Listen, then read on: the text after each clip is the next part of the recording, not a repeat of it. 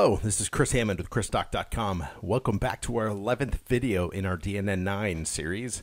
In this video, I'm going to talk to you about creating and packaging a module in DNN using Visual Studio 2017. Now, we're running under the assumption that you have a local instance of DNN-dev.me running. We also have the DNN project templates installed within Visual Studio 2017. Now you can go ahead and load Visual Studio 2017. When you do, you need to run it as an administrator. I'll show you how to do that. And then next we're going to go through and create our MVC C# module project.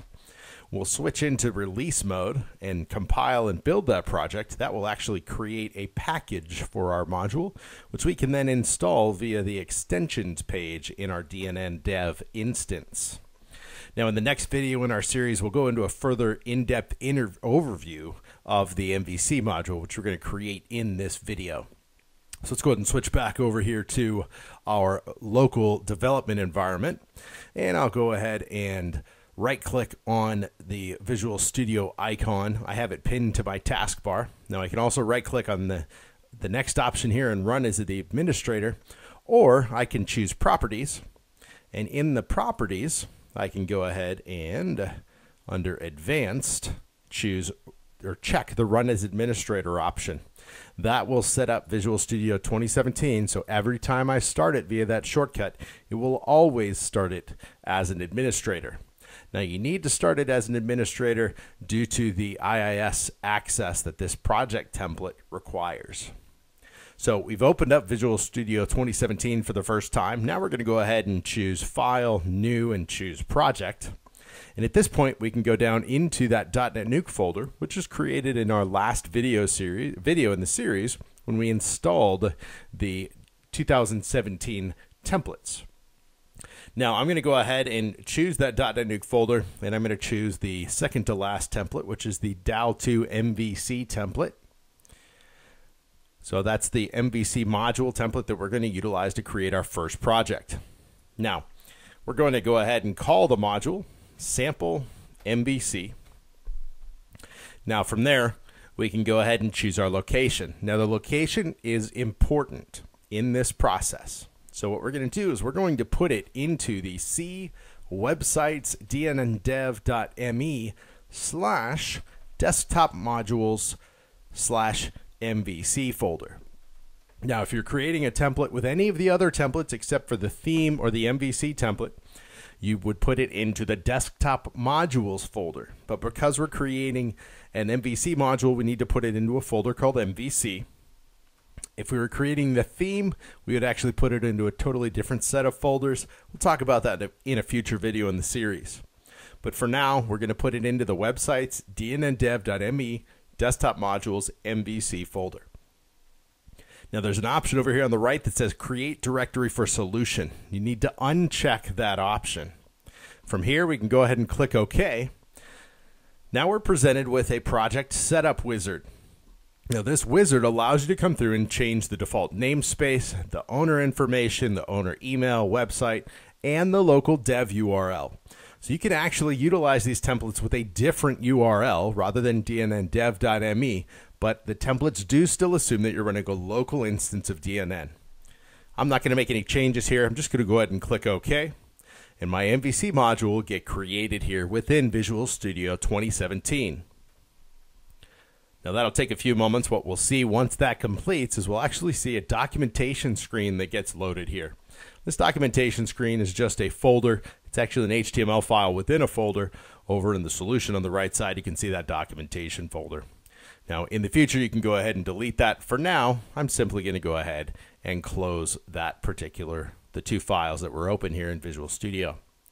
Now, out of the box, we have a module here that's available to us.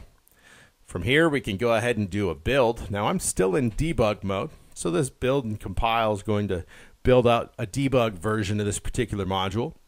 Based on these module templates, it will not create an installable package. That only occurs when you do a build or compile in release mode. So what I need to go ahead and do is go into the drop-down list here and change from debug to release mode. And now when I build my solution, what the project template is actually going to do is create a new folder within the MVC/sample MVC folder in that desktop modules folder within DNN. There's a new folder inside of our project called install. Now it does not show up in the solution, but in Visual Studio, if we click on the show all files option, we can see that there's a new folder here called install. Within that folder, we now have a sample MVC 00.00.01_ file. It's a zip file. We also have an underscore source version of that same project. So we just created an install and a source package for our module.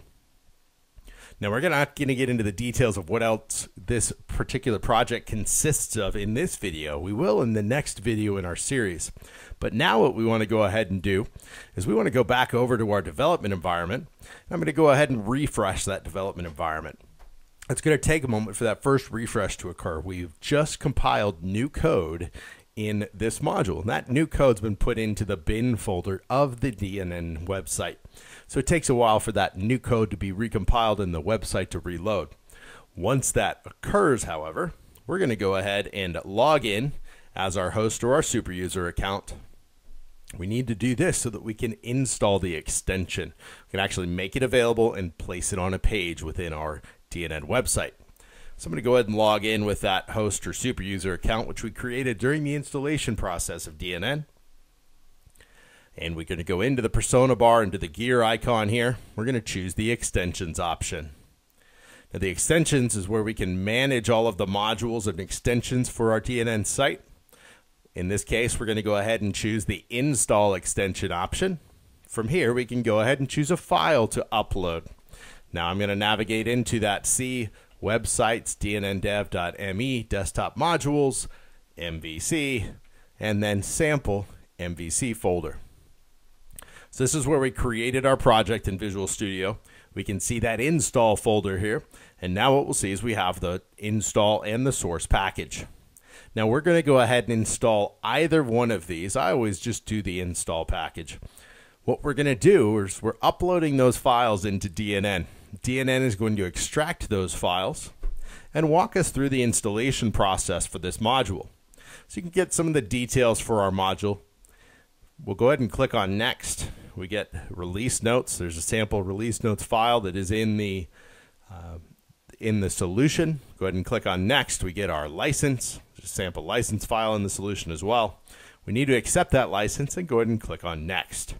DNN will complete the installation. And at the bottom, we can see end job installation successful. So we have now created, compiled, packaged, and installed a new DNN module. So I'm going to go ahead and close this extensions menu. And let's go ahead and reload the site here. We can see now that we've installed the module again. We've just replaced the code or the DLL in the bin folder, so the site's going to take a moment to recycle. But now, if we go to the edit menu on the page, and at the bottom of the toolbar there, we can add a new module. If we want, we can either scroll down or we could type into the search filter and type sample MVC. We now have a sample MVC module, which we can go ahead, click on the plus, and that will give us the ability to drop that module onto a page. Now at this point, there's no items defined within that module. We'll go into a further in-depth overview of that module in the next video in our series. This is Chris Hammond with ChrisDoc.com. Thanks for watching the video.